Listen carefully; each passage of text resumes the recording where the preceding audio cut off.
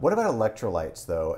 Like, because we get a lot of questions. Electrolytes are, I guess, technically a supplement. You're supplementing your natural biochemistry with, magnesium or salts. Any thoughts on that?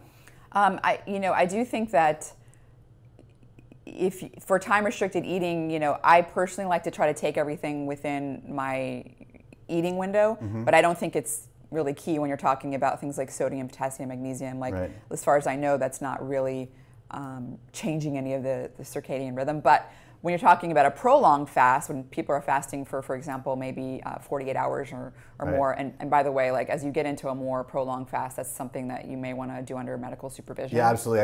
I should say now that while you're a Ph.D., you're not a practicing clinician, and so none of what we talk about today should be construed as medical advice, but research findings. Exactly. Yeah. Information.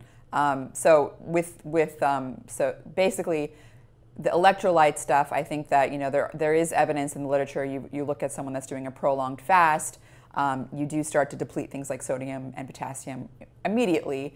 Those things sort of taper off as the fast goes on.